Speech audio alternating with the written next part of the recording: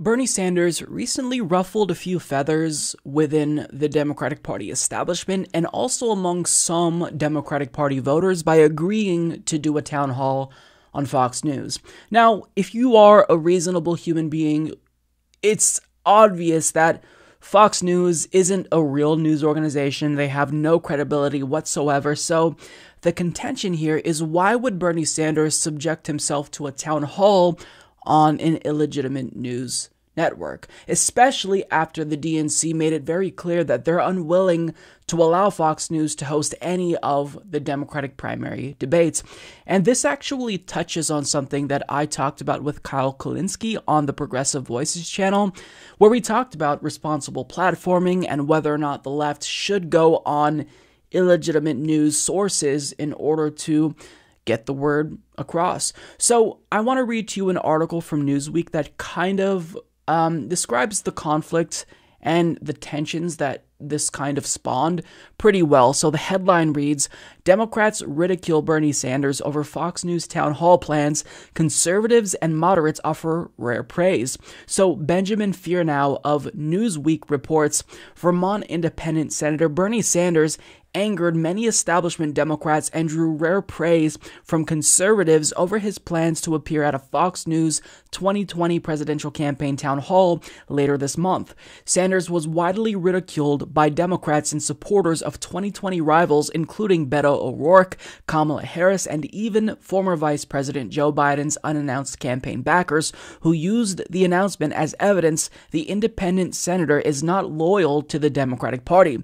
While voices such as The Intercept's Glenn Greenwald applauded Sanders for his open-minded outreach, mainline Democrats accused Sanders of courting conservative voters, promoting the cable news network's hateful Trump rhetoric, and turning his back on the DNC. That's kind of funny. The Democratic National Committee announced last month it would exclude Fox News from hosting any debates in the 2020 election cycle. The infighting among 2020 Democratic candidates dredged up arguments over former DNC interim chairman Donna Brazil's collusion with Hillary Clinton's campaign to give her questions prior to March 2016 CNN town halls. Many supporters of Sanders' decision to appear on Fox News on April 15th in Bethlehem, Pennsylvania, noted both Clinton and former President Barack Obama also appeared on Fox News several times in the previous years. Fox News host Howard Kurtz challenged other 2020 Democratic candidates and pondered if other Dems will realize ignoring a large audience makes no sense.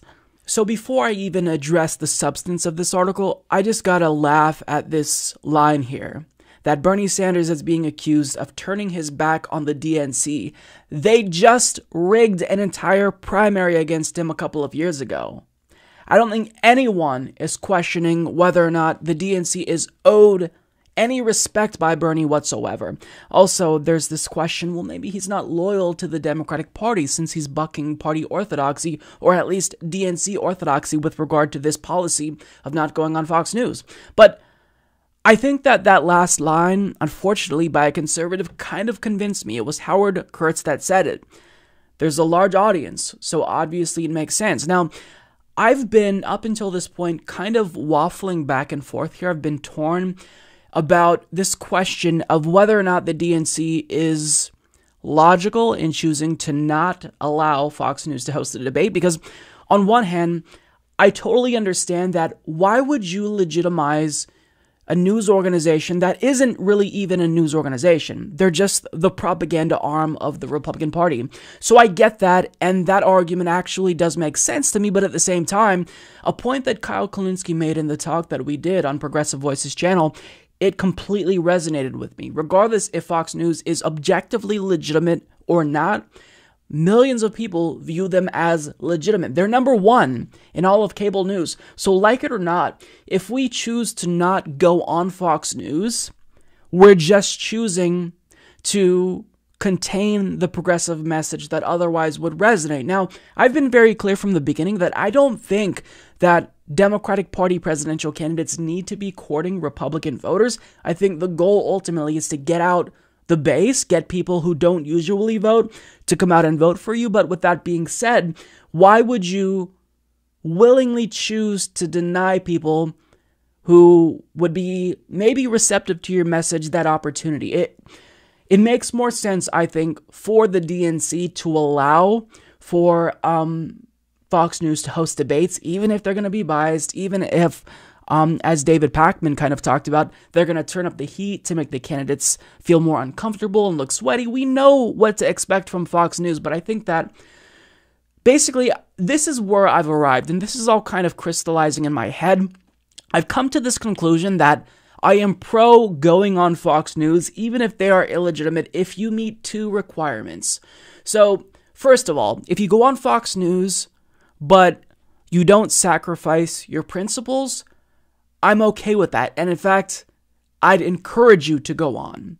And second of all, if you go on Fox News and you never imply either tacitly or overtly that Fox News has more credibility than they deserve, then I'm also okay with that as well. So there was a lot of controversy over Glenn Greenwald's decision to go on Tucker Carlson's show to talk about Russiagate. Now, I also felt uneasy about that. I didn't necessarily think that would be constructive because you're kind of implying that Fox News has more credibility overall than MSNBC. And even if MSNBC and CNN were objectively wrong on the issue of Russiagate and Fox News happened to get it right for hacky reasons, well, you still should communicate to the Fox News audience that CNN and MSNBC getting it wrong on this particular issue doesn't suggest that Fox News is just objective and they have the truth on their side. This highlights an issue that all mainstream media news outlets have when it comes to the sensationalization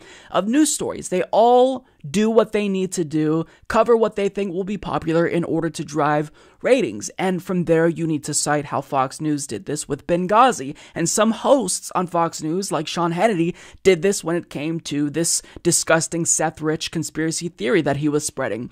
So I think that if you go on Fox News and you, one, don't sacrifice your principles, and two, try not to make it seem as if Fox News is above the criticism that is traditionally lobbed at mainstream news outlets, I think that's a good thing for the left overall. Now, when it comes to you platforming conservatives on your show, I actually do think that's a little bit more of a fuzzy issue, because if you're going to bring someone on who is insane, who has these radical far-right extremist alt-right views, and if you're just going to conduct a Dave Rubin type interview where you don't challenge them and you're just sitting there and passively letting them spew garbage and misinformation, I do think that's harmful. So Joe Rogan just brought on Ben Shapiro. I think that is incredibly destructive because this is someone who is a far-right extremist.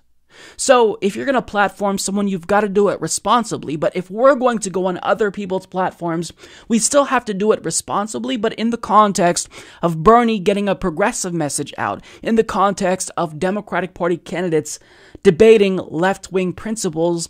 I don't think that it's a smart move strategically for us to shut ourselves out of that. Now, look, I'll admit, this is not a black and white issue. I actually do think that the legitimization issue is still kind of problematic because, again, I can't get past the fact that Fox News just isn't credible. They have no integrity. They have no legitimacy. But at the same time, I also go back to Kyle's point about them being legitimate or viewed as legitimate, even if they're not objectively legitimate, by millions of people who tune in every single day. So I don't think that we should willfully choose to marginalize ourselves if we're spreading a progressive message that doesn't jeopardize our principles. So this is incredibly complicated, and it's why I've struggled with this issue. It's why I didn't initially talk about the DNC choosing to not go on Fox News for debates, because I was genuinely conflicted, because I think that this is something that is an issue. The left is still kind of grappling with this. We're still grappling how we converse with political opponents if they have very, very harmful and destructive views. And I think that a discussion between David Pakman and ContraPoints, it also helped kind of put things into perspective. ContraPoints maintained that it's perfectly acceptable if you're going to talk to people who have grotesque views, if you're able to challenge them on those views. But some people just, they don't have the personality, the aggressive personality needed to challenge people. Like Dave Rubin, he just doesn't have the personality to challenge these right-wing Looney Tunes. I mean, he brought on, what's his name, Stephen Molyneux. He brings on Ben Shapiro and lets him espouse homophobic propaganda that him as a gay man could easily debunk and challenge, but he doesn't. So you also have to have the right, you have to have the right personality to forcefully push back against these harmful ideas, and you also really need to be able to be a responsible, knowledgeable individual who knows what to look for, who knows when something that they're saying may actually inadvertently harm the left. So overall, I'm definitely pro this town hall. I think that if you can kind of reach new voters and win them over, then you have no reason to not try to do that, which is why I kind of do think maybe it's not smart for the DNC to not allow Fox News to host a debate, because you know what to expect. But even if the hosts will undoubtedly be biased, I mean, it's still about getting out that message, and I do think it's important for us to try to penetrate these echo chambers that otherwise would just hear the right-wing perspective. So this is a complex issue, but I do think that Bernie Sanders, by and large, is right to go on Fox News and do this town hall, because it's just, I don't really think there's anything net negative that's going to happen. There's some, cons here, but I think that the pros overall outweigh the cons in this situation. But I am curious to know your thoughts, so comment down below if you're watching this on YouTube, because I think that this is a very complex issue and it's tricky. There's a lot of nuances here and a lot of potentially unforeseen consequences that maybe we're all not seeing. But overall, I'm convinced that going on other platforms, so long as you challenge them, it's important, it's constructive, by and large. Mike is a total loser, so don't hit the subscribe button, okay? And whatever you do, folks, do not hit the notification bell either. Mike treats me so unfairly.